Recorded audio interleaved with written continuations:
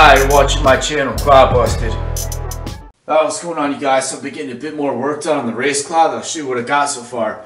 So if you take a look, looks like it's sitting up a little bit high. That's just because there's no batteries or electronics, but that's going to be about ride height right there. So I've been cranking on this thing, and that's because of the CNC mill I just picked up. Really speeds things up a lot compared to making them on a manual machine.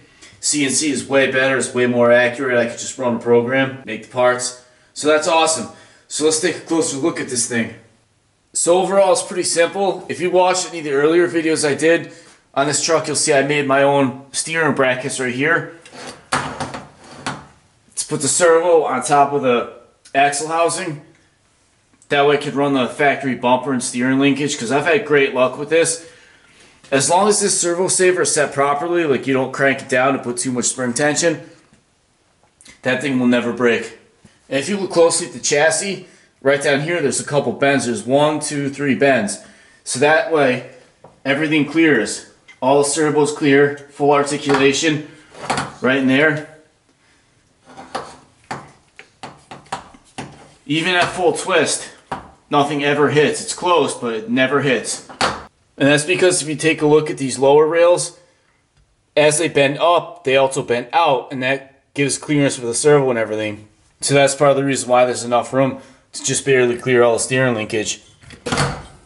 I still have a couple more bars to put in the chassis, like in this area. Right here, I might add one up there. Probably should be fine just like that. But there is a little bit of flex in this thing. If I grab it right now without those in there, I can flex just a tiny bit. So if this chassis were to fail, it would probably be right there. I don't think it would be a problem, but I'll add those braces in just in case. So let's take a look at the electronics. So let's run brushless motors. These are Trinity X Factor RevTech motors. They're 13.5 turn. ESCs, which are going to mount up here,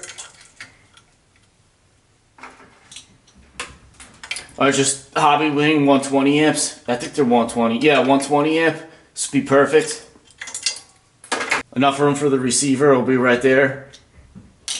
It'll be running dual 2S batteries. This is the cool part. So if you take a look right here, got just enough room to sneak the batteries in. So both batteries fit nicely in that lower cradle. So as you can see, the more weight, the lower it sits. So with those motors and those batteries and stock gearing, this thing should be pretty peppy. So normally I don't really pay attention to small details because I don't really care so much about how things looked as long as they perform good. But I decided in this one to go a little bit extra. So if you take a look right here, I put the pieces in a lathe, turn them down to a point before I bent that upper rail of the chassis. Just that's only looks, but I don't know. For some reason I felt like doing that on this build. And as far as weight goes, overall this thing is actually, I think it feels lighter than a stock Clod. Because even though the material of the chassis is heavier, there's less of it. And then with this lower cradle, I made it a little bit thicker to add a little bit more weight at the bottom here, just to offset the shock towers. And then on this plate right here, nice thing about having a mill, if you look underneath, right there you can see I milled some material out of this bottom plate, so that will save a lot of weight and still be just as strong.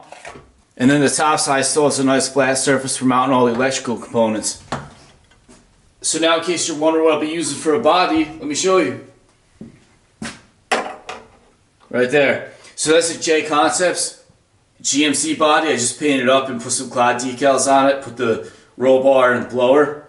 So between this body, the factory bumpers and steering linkage, and then once I paint this chassis black, add a couple more bars and I'll put some Lexan in there, painted black just to kind of fill in the gaps and everything. At first glance it's going to kind of look like a stock Clod, especially because I'll be running the factory Clod wheels and tires. I always like the stock tires better than any of those aftermarkets. I mean, really, there's only so many ways to make a V, but the original tires, to me, they just work awesome.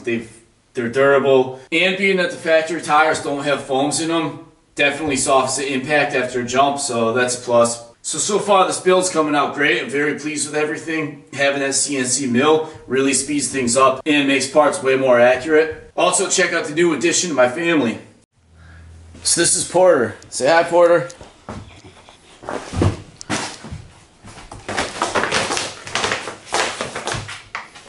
Oh, get away from there, buddy. So right now Porter is 12 and a half weeks old. He's a big boy. He's an American bully. So last summer, I lost one of my dogs, unfortunately. Max is an American bully. I love this breed. I have two other dogs, an Akita and an Alaskan Malamute. But these American bullies are awesome dogs. Anybody who knows what these are knows what I'm talking about. So when I say American bully, not to be confused with American bulldog, basically this guy's like a pit bull on steroids. Here's what I feed him right here. Abity puppy food. And then I rotate it with Origin puppy food. He also seems to like my Sega Genesis a lot. Say hi, Porter. Look at the muscles on that guy. 12 and a half weeks old, and he's already that much of a beast. He's brindle too, so that's pretty cool. Alright, so anyway, take care. Thanks for watching, like, and subscribe. See you next time, and hit the bell.